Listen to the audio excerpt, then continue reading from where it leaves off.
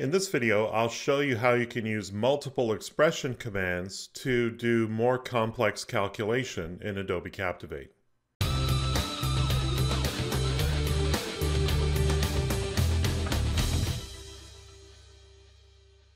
Okay, so I saw this post in the comments of one of my videos on the Adobe eLearning community website, and AMYGT wrote, "Can you make a calculation in Captivate, such as a calculator that could calculate the time we all spend in meetings, average salary per participants, amount of participants and the amount of time they spend in meetings?" So here's what I've done. I've created this simple project here as an example of how you can use multiple expression commands to do some more complex calculations. So the expression command allows you to do to add two items together, to subtract one item from another, to multiply two items, or divide two items. And if you go back to your elementary school teaching, you'd learn that, of course, some of the more complex calculations are just multiples of those simple expressions. So we can do the same thing here. So what I've set up is some text entry boxes. I've turned off the submit button for each of them, and there's no action associated with them. All that's going to happen with each of these text entry boxes is that it's going to store whatever the user types in those boxes in the appropriate variable. You could create your own variables if you wish, but I'm just going to use the defaults for right now. So text entry box 1, 2, 3, and so on. And then the next button simply takes you to the next slide. In this case here, we have this simple statement here, and I've inserted a variable that I've already created called average age. So how do I create that calculation? Well, let's first of all do this as an on-enter advanced action. So we'll execute advanced actions on entry of the slide. We'll click on the advanced action icon, which will bring up the advanced action window.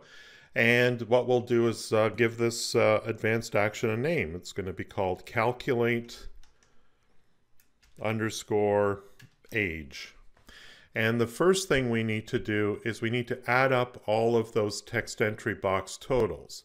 So they're being stored in those variables that I've already mentioned. And what we'll do is we'll use the expression command. And I'm going to use a variable called total age to calculate that total value. Now, the problem right off the bat is that you can add two variables together, but you can't add 5. So we're going to have to do this in a couple of steps.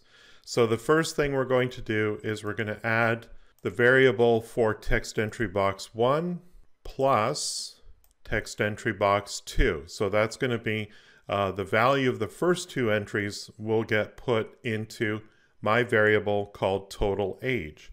All I need to do at this point is add some additional expression commands that will add the remaining text entry box values to total age. So in this case here, we're going to type in total age equals, and we can use that same variable again, total age plus text entry box 3. And in fact, I can save some time by copying this and pasting it in twice, because all I need to do is change that last bit to include text entry box 4 and text entry box 5. So now total age, by the time we get to this line here, total age is all of their ages added together. So we need one more expression. In this case now we're going to use the variable average age equals the variable total age divided by the literal value of 5. And that's basically it. So now we can average things out, and you can do this with other types of calculations as well, as long as all of those calculations involve simple arithmetic like addition, subtraction, multiplication, and division. So I'm going to save this as an action. We'll click OK, click Close, and we're going to run Calculate Age when we arrive on this third slide. So let's preview this project and see how it works. So calculate the average age of 5 people. We'll click Next. Let's say age of person 1 is 20, person 2 is 22, person 3 is 51 like I am, person 4 is 45, and person 5 is 100 years old. So if I click Next, the average age of the 5 people is 47.6. So there you go.